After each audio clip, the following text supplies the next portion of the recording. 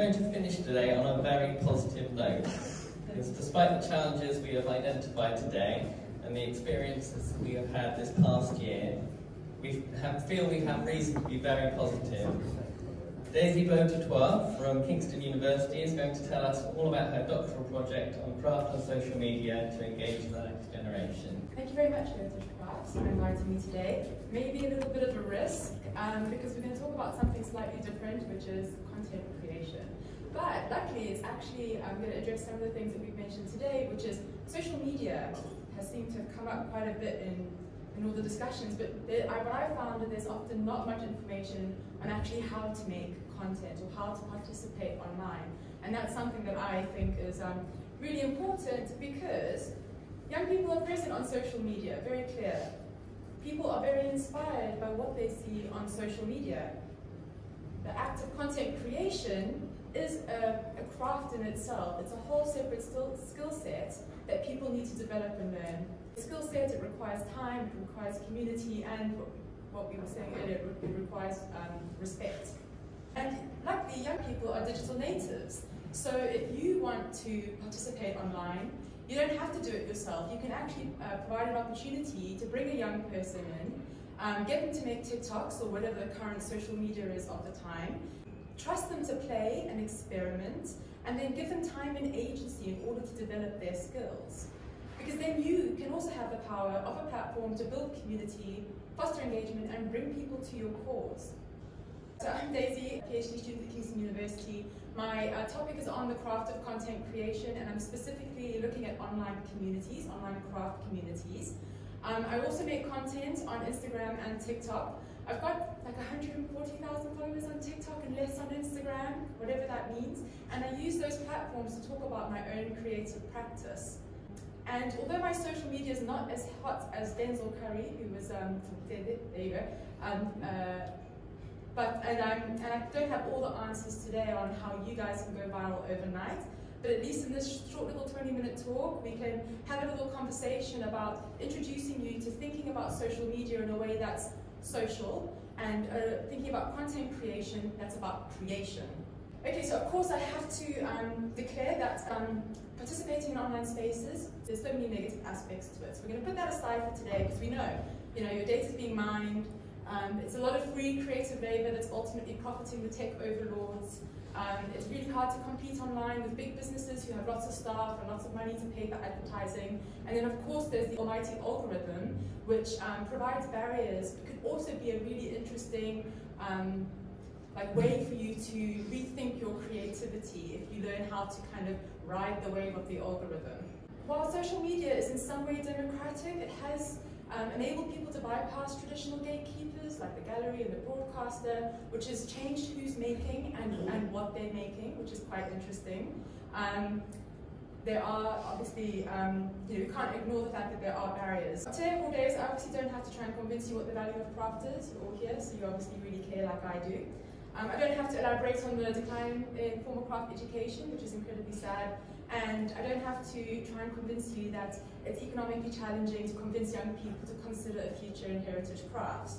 But what I can do today is try to get you to think about the way that we can use powerful platforms to educate, powerful platforms to broadcast literally into the homes of millions of people across the world. And these are skills that many young people already know and they already have in some shape or form. In fact, what's interesting is that despite the decline in formal craft education in the UK, the 2020 Market for Craft report stated that the amount of people under the age of 35 who are buying craft has doubled. So that's like a whopping 9.1 million young people are joining the market. So people are definitely very interested. They're definitely participating. And this report came out before the pandemic, before people were locked inside, forced to go online to connect, and with a lot of additional time to indulge in the pleasure of craft activities. Although the report also did note that back 3 years ago, the crafters had already acknowledged the challenges that come with dedicating time and resource towards learning how to use social media. So that's obviously like a learning barrier. And the fact that it does take a lot of time in your own practice on top of your craft practice. So yes, content creation can be draining, it can be resource intensive, but if the right person is behind building a social media account, and they love what they're posting about, and they have the freedom to experiment and develop their skills, and they're present in the place that they're making content about, then content creation can actually be a very liberating act. Okay, so I'm going to show you just a short little video on some examples of what you might find on TikTok. Bear with it, it's an interesting environment, and for those of you who aren't present online, if you take a look at the phone here, I want you, when I'm showing you the videos, to just take a look at the engagement metrics on the right-hand side. So you'll see the heart, which is how many people actually clicked like, the little speech bubbles comments, the little save icons, how many people saved it, and then shared, how many people that your video or the video is being shared to. The most ruthless people on the internet are people that do crochet tutorials. Because they hold no prisoners, they have zero mercy. They're like, first row, you're gonna do 20, HDC, LPT, HTE, LTE. Next row, you're gonna do 30, HDC, EGT, BC, LE, FMG. And then when they're showing you how to do it, they're like, and then they put on the most grating iMovie music on loop that you can imagine. To the point where it's like, this isn't even about teaching me, this is just about power. There's just kind of some kind of kinky power play here, that you hold the knowledge and you're dangling it right in front of my face. But I can't have it because I have to be in the know. And that's kind of a slay. We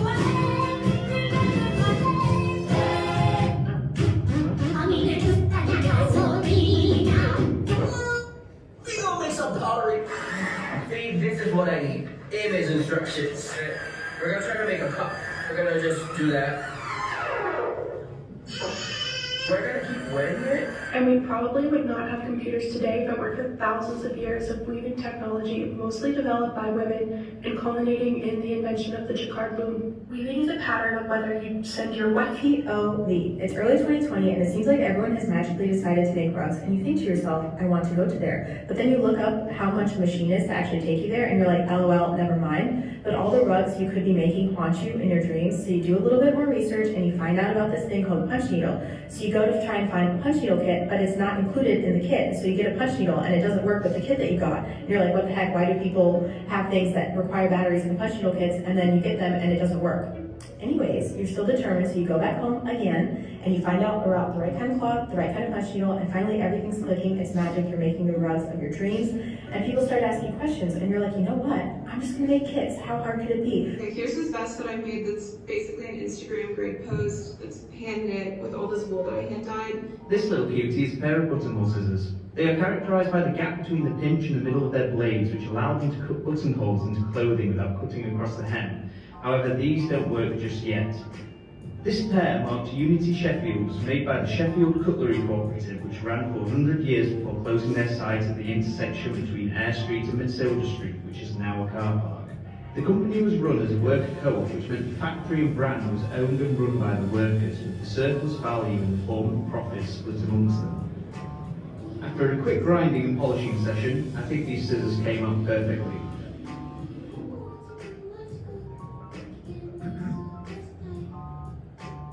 I then tap the scissor blades over before edging. And then this is how they're meant to work. Really proud of these scissors, as the maker's mark remained essentially untouched. Skip. But when does this game get fucking good? I do not use the word craft anymore. I don't allow people to say it to me. I won't respond to. No disrespect to this creator at all, because I totally understand where she's coming from. But when I use the word craft to describe what I do, I mean it as a threat against the boring-ass art world. Like, the art world, specifically the Western art world, has had to move goalposts so many times in order to stay relevant and denigrate hand skills like, oh, now we're conceptual. Meanwhile, the rest of the world, like in Asia and in the Middle East, don't have this hierarchy of decorative and craft and fine arts and all these levels of like what is valuable or not. So anyway, the point is not that I'm anti-art at all, but I'm anti-snooty hierarchical art world. So anyway, watch out, because crafters are coming for you, art world. We're coming. So that's kind of what it's like being someone online. It's like being present at a party, where if you're at the party, you know what's going on at the party. I mean, you look at how much engagement these people are getting, making content mostly from their bedrooms. If you think about if we want to exhibit some work or broadcast a message, how quickly can you get your message to hundreds, thousands, or millions of people? So it's a very, very powerful space, and people are already active on it. And what's interesting is the first video of the guy with the crochet tutorial, the fact that 6,000 people thought that was really funny. Like, they clicked like, and then, I love this comment on the video, 6,000 little likes.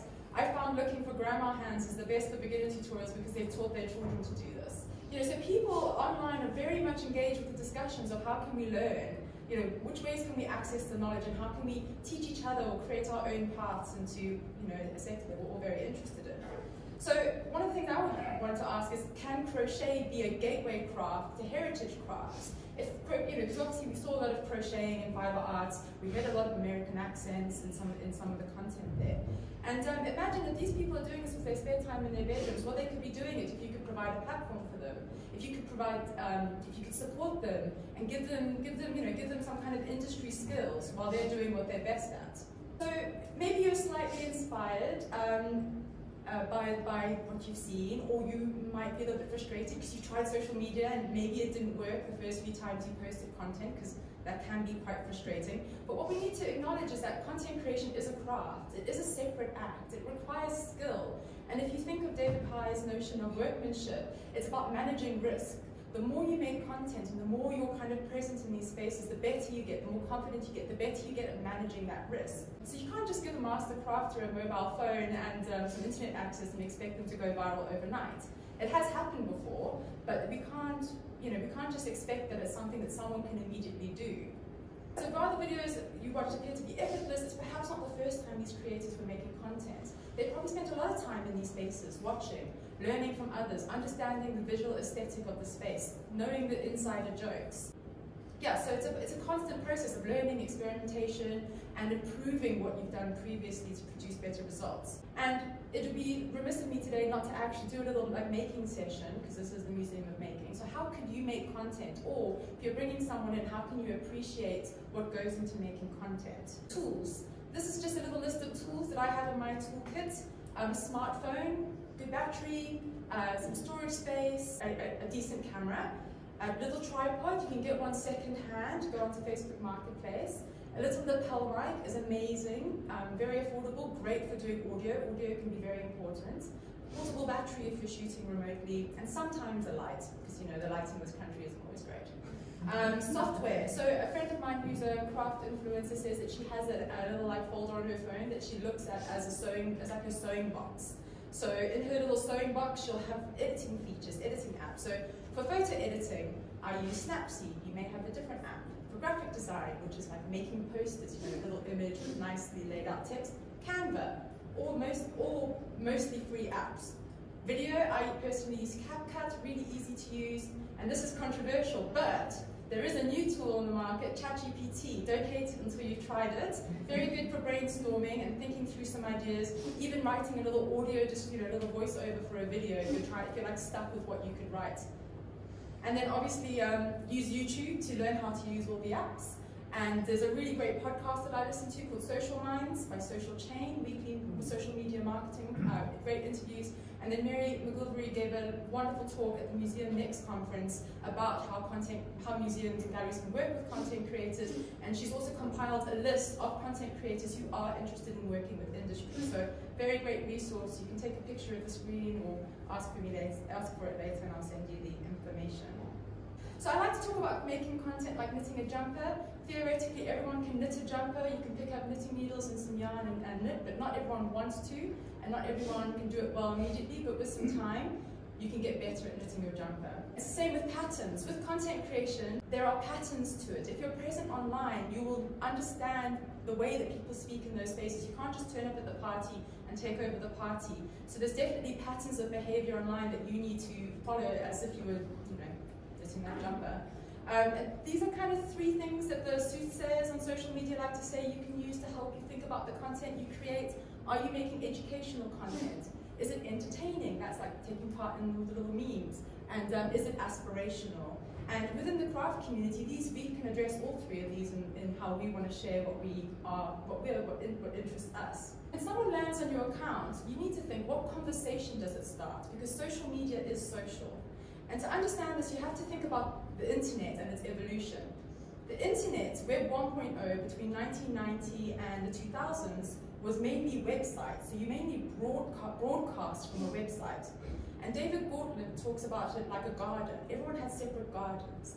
But the world of social media, which is known as Web 2.0, is like allotments. We're all in it together.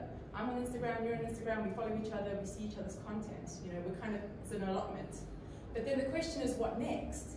So Web 3.0 has kind of been co-opted by Bitcoin and a whole world that I'm not too familiar with. But I have noticed an evolution in social media that would be valuable for you to think about today when making content. And that's been introduced, I mean, this is not set in stone, these are my thoughts, but by TikTok. So on Instagram, it's social first. We follow each other, we see each other's content. On TikTok, it's interest first. So I sit back, a bit scary, but I sit back and the machine delivers content to me in like a scroll. I don't expect to see people I follow. But very quickly, within 2 hours apparently, according to the Wall Street Journal, within 2 hours the machine learns what your interests are. So just because you like dog videos doesn't mean you just get sent dog videos. It's very, very smart, very scary, selling your data sold to the devil, but it's very, very smart. And what that means is that if you start creating content and you do it on the regular, the machine's going to work very hard to take your content to the people who want to see it. It's going to do that work for you because that's its USP. That's how, unfortunately, it does keep people hooked. But if you use it for good, then, you know, it kind of like takes out the like negative of it.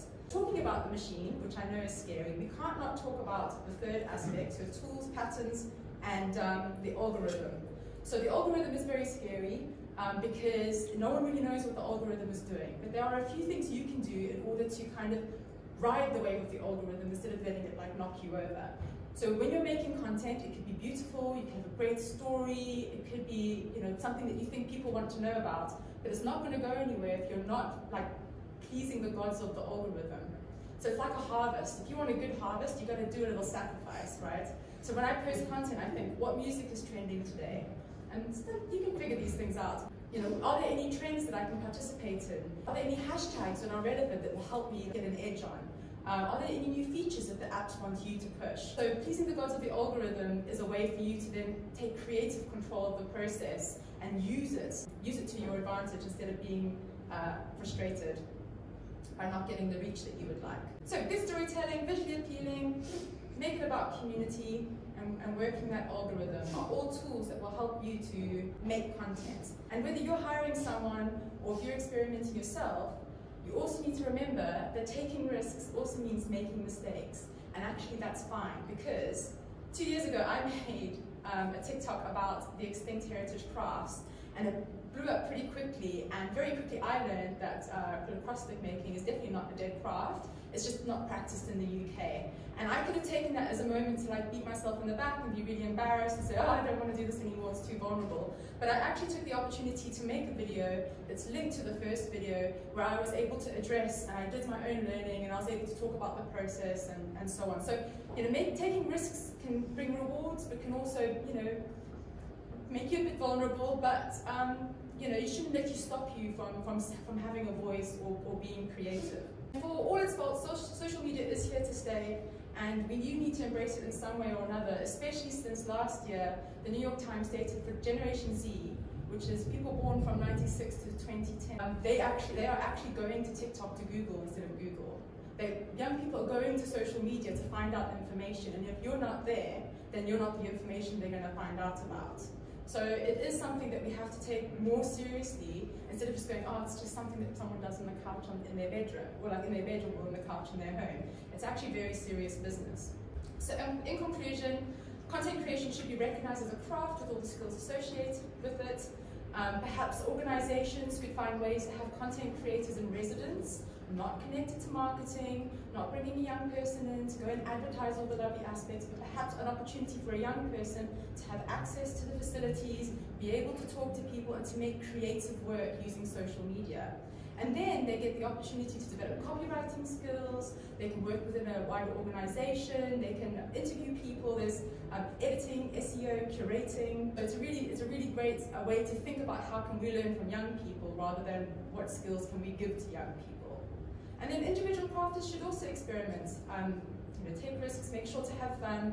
And something great to kind of end the talk off with is that rug tufting was an endangered craft before the 2021 list.